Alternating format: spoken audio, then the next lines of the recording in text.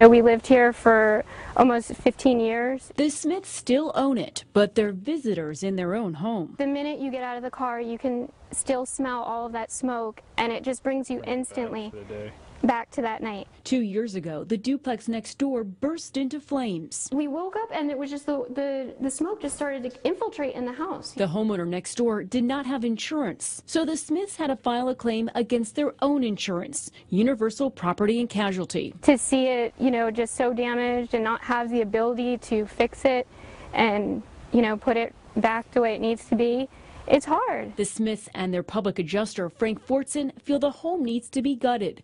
But the insurance company said the duplex isn't dangerous or unsafe. The smoke is not just on the exterior of the wall, but it's on the interior. In the wall cavities, they need to pull out that porous material, which is paper, and replace it, and they can't just paint over it. Have you seen similar structures in this condition just painted and cleaned? I have, yeah. Safely? No. Fortson says it's not unusual for a customer to argue over damages with their insurer. They're all trying to fight to keep as much money as they can.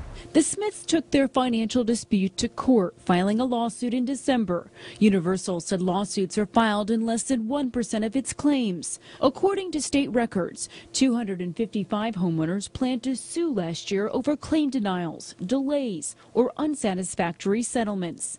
That's almost the same number as Citizens, the state's largest insurer, which has twice as many customers as Universal. And understand that you can pay your premiums faithfully and know that if you have a claim, that doesn't necessarily mean that you're going to get, reimbursed. The longer this dispute lasts, the Smiths say the more they go into debt, paying experts and paying their own bills. It's hard to pay for a mortgage that's on a house that's just sitting here.